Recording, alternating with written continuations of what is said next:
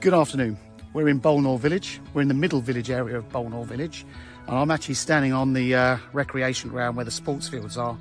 And the building in front of us there is the Woodside Pavilion. That actually has got all sorts of groups going on in there. There's an all-weather sports pitch behind it and a small skate park. And these are football pitches. Sadly, during the lockdown, they're still closed. This is a very useful big car park as well. So we're here to see a flat in Farriers, which is just round the corner of these hedges. And if I just look up, this road in front of us here is called Up Down Hill. If I look up Down Hill, there's some steps at the top which lead into the village square, where there is a large co-op store and a couple of other shops. And just around the corner from there is the village primary school, which is very well regarded. The property we're going to see is just around the corner, but I just wanted to give you an idea of the location because this is a great spot in Bolnore.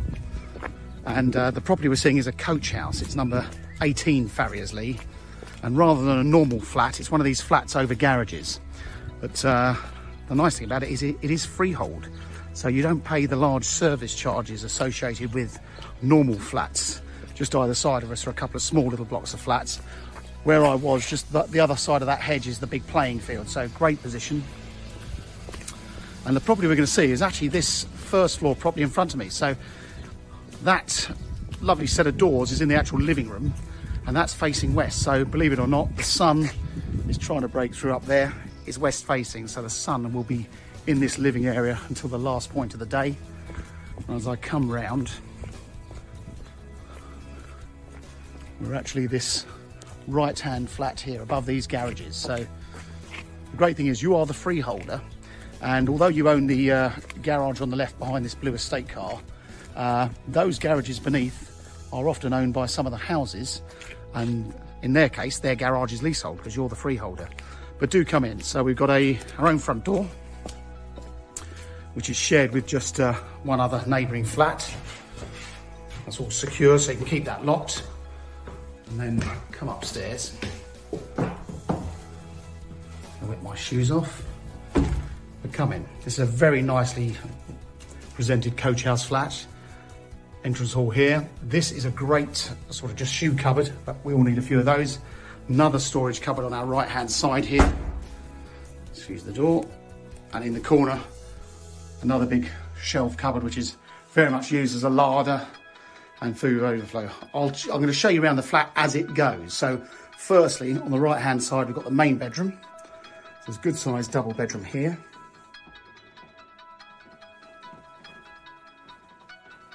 Big window here. So this window is looking back down towards the parking space. If I look around, as you can see, there's just a few other of these coach house flats around. A great position. Bolnore is very popular with families because it's got a really good primary school. And the village is surrounded by woodland as well, which is just interspersed with footpaths and gravel tracks, great for walking the dog. Or you can walk through to different parts of Haywards Heath and through to the station. You can walk to the town centre from here in probably 20 minutes. Station maybe 20 to 25. But in this bedroom, as you can see, 2 sets of double wardrobes. Absolutely spotlessly clean and very well presented, this flat. The ensuite shower room. Some of these coach house flats aren't actually as big as this, and some of them that we've sold don't have an ensuite. But this one is been priced sensibly. The owners are keen to move. That's the second bedroom. So again, another double size. They've got a double bed in here, but a lot of people tend to just use this as a big dressing room or a study. If you want it as a bedroom, you could. One thing I didn't spot actually on the landing was this skylight window. So that's quite nice. So we've got the lamps on in here, but didn't need them on. That's the family bathroom. Again, spotless. I think it's had new floors in here. Certainly has some extra tiling, so it's a fully tiled bathroom in here.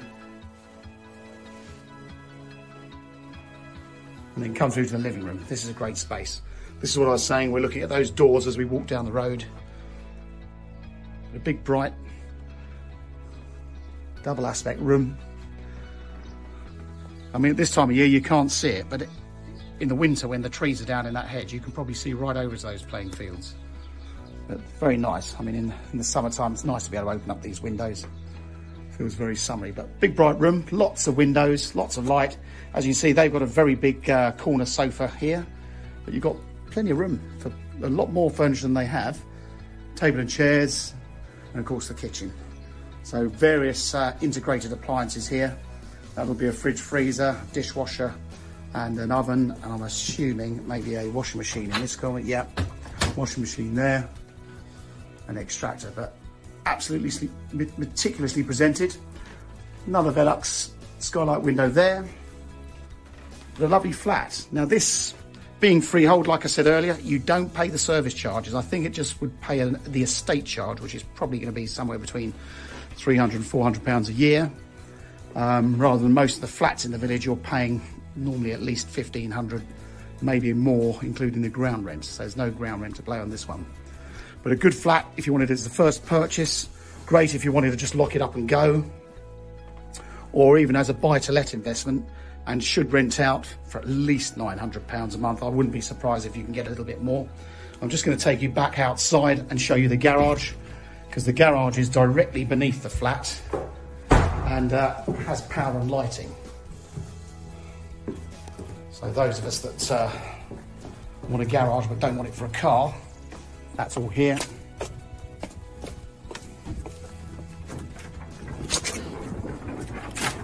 These garages are just a bit bigger, seem a bit wider than a normal garage, and certainly a bit longer. But as you see, there's power and lighting out here. I mean, if you wanted a home office or something like that, you've got all the room to do all of that. But a big piece of space, plenty of room, and obviously the parking space directly in front. And the owner's actually parked their spare car just opposite. I hope you like what you see. And if you have any questions, please give us a call. Or of course, if you want to come and have a look at it, please let us know. Thank you.